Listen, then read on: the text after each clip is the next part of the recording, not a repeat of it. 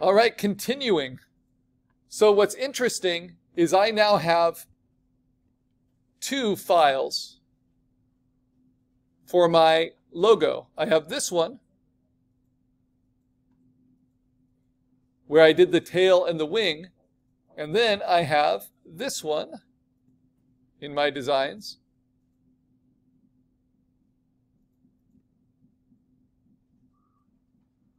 where I've done the head of the tiger.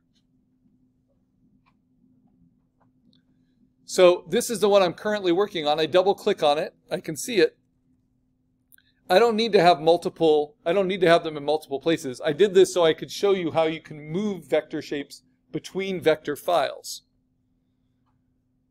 So what I'm going to do is I'm going to right click and I'm going to say copy, which is just Control or Command C, whether you're on a PC or whether you're on a Mac, right? I'm on a Mac, so it's Command C. So I've copied it. Now I'm going to go to my designs, going to open up my older design, which has the wings and the tail.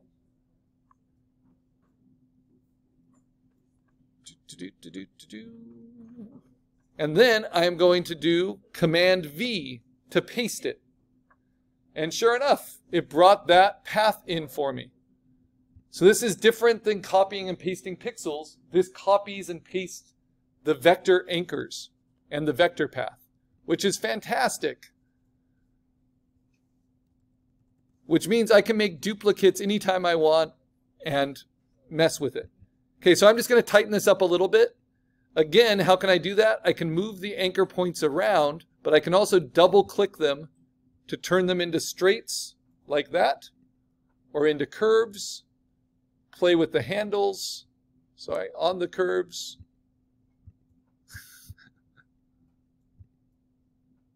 You just have to click them very exactly. And then if I want to modify and not have the angles of the handles match, I can hold down Shift to shorten one and lengthen the other. Or I can even hold down Command to get really wonky changes, right? But I want this all to be a little bit more rational.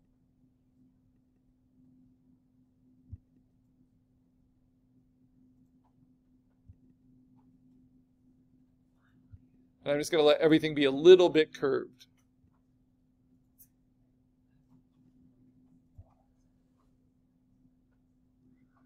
And I'm going for dynamic here, so I'm actually trying to avoid horizontals and verticals.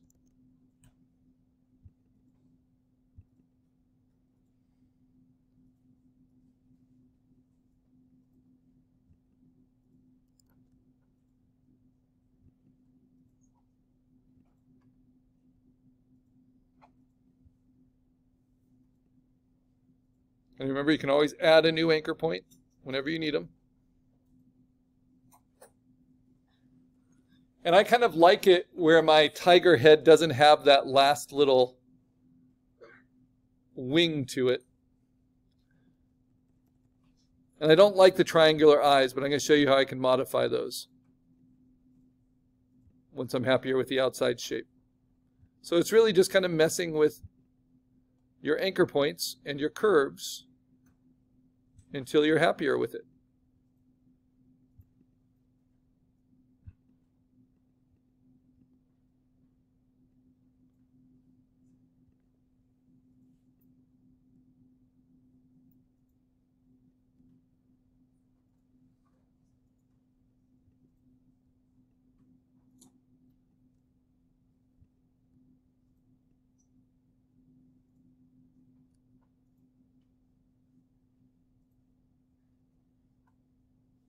Okay, stretch this ear out a little bit.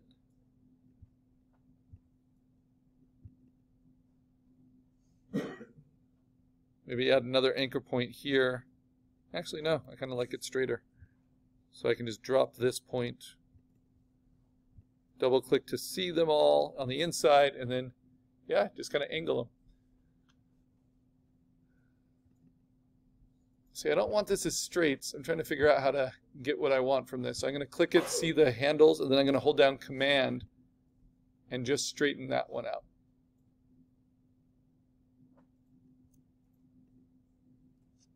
Okay, and then if I want to see what it looks like without the sketch, I just turn the eyeball off on the sketch. And then I can do Command minus to zoom out. And now I have this. And it shows me I want it to be a little bit stronger right here. Because remember, your sketch is a starting point. But you're not stuck with anything. So I want this to be a little bit stronger. Like that. If I want to delete an anchor point, you just click on it and hit delete. If you have too many. And if you want to round one out that's straight, you just use that rounding tool.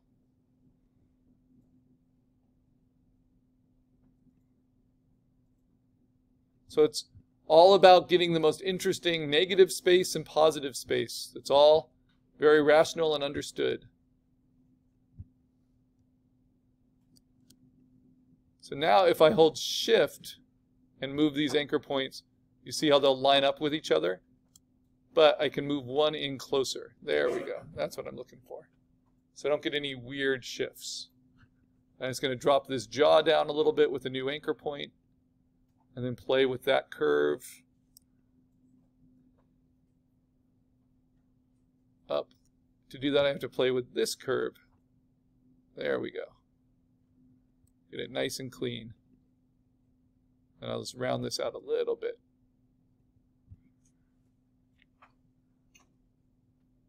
And then this is the kind of thing that drives me crazy with logo design, because it's all meant to be very clean. Like that extra little bump right there, that's just from these curves together.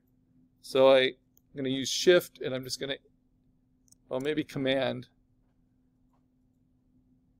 And I want to even it out there, but I want to bring this one down in line with it. So there's not that extra little bump.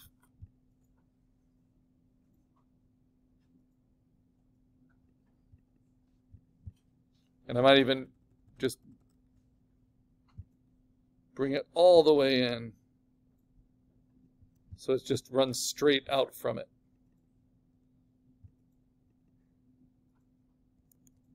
You can always do Command Z. So there we go.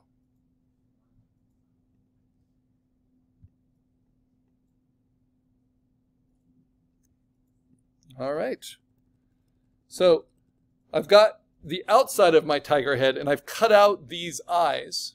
If I turn my sketch back on, this is how I can alter the cutouts, right? I can, just like I did on the outside, I can add anchor points to the eyes, and then I can use these cornering tools to round them in a very controllable and rational way, and then round them here.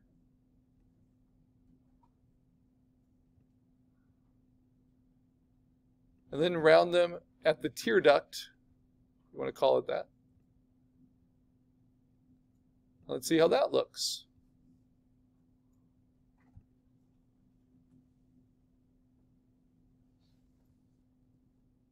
And this one is too big for sure, so I'm going to bring all of these anchors in a little bit. Shift it. And bring all of these in just a little bit.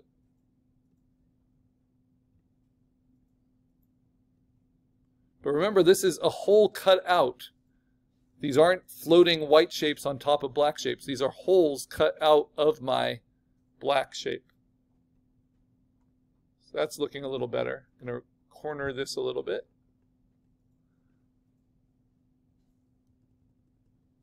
Yeah. All right, now I'm going to do the other complicated thing. My sketch has a mouth. Right?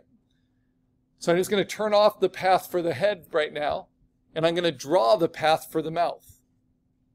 And I'm going to do this with that polygonal technique.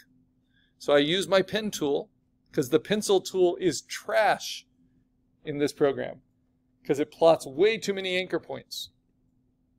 So don't use the pencil for anything. Pen tool. I'm going to plot, move, plot, move, plot, move, plot, move, plot, move, plot, move, plot, move. I am giving a slight width to the end of the fangs so I can play with it. Plot, move, plot, move, plot, move. Here I'll set a curve by plotting and then dragging. And then I'm going to click back on it. Or, better yet, hold Command down and drag that all the way in so I can go back to a straight. Okay, so now I have that shape.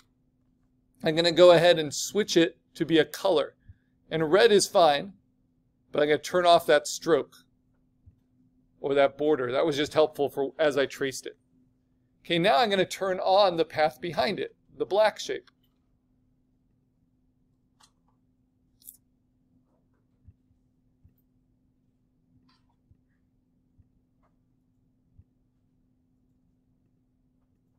And I'm going to move this path up above, just so it's on top. So now I have kind of a demonic, red mouth. But the thing is, I want to cut that mouth out from the black shape. But I want to make sure I like the shape first. So this is where I might round it a little bit or move the anchor points by double clicking and just positioning the anchors a little bit, maybe rounding it just slightly here.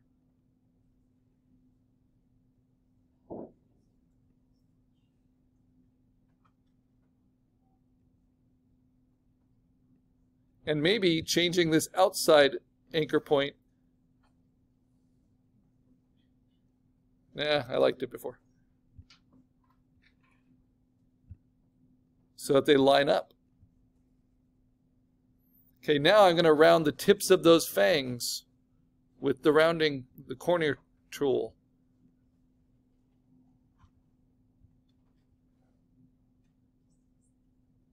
I can move this anchor down a little bit and make those fangs more intimidating.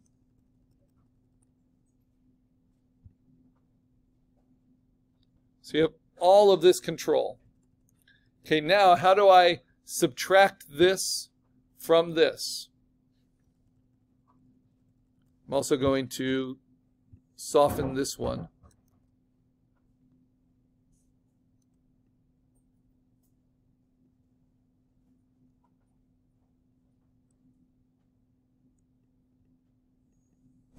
There we go.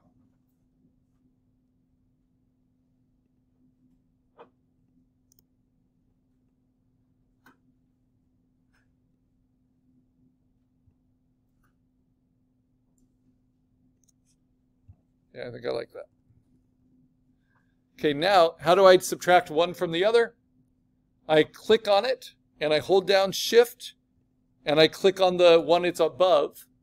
So you can see both of those are selected. And now it gives me the options for uniting them, but that would just erase my mouth, or subtracting them, and that's going to subtract the front from the back like a cookie cutter. So I do that, and it punches that hole out of my shape. So now I have one path, that is the head. And that's the most complicated of my path shapes so far. So now let's use those same kind of techniques that I learned. I'm going to use the pen tool to create this wing, a lot easier than trying to do it with overlapping shape tools. Start with a point, plot the curve, and I went a little too far. So I'm going to start over because I tried to do too much with one curve. So I'm going to go here to here. Come on.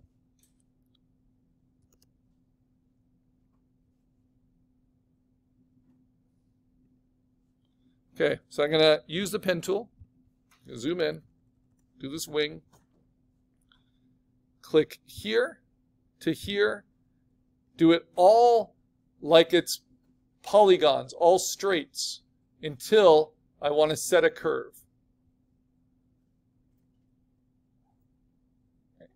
And then hold down Command, click on it, on the handle, and bring that back, what's called the leading handle. So I can go back to a straight and then drag out for the next curve.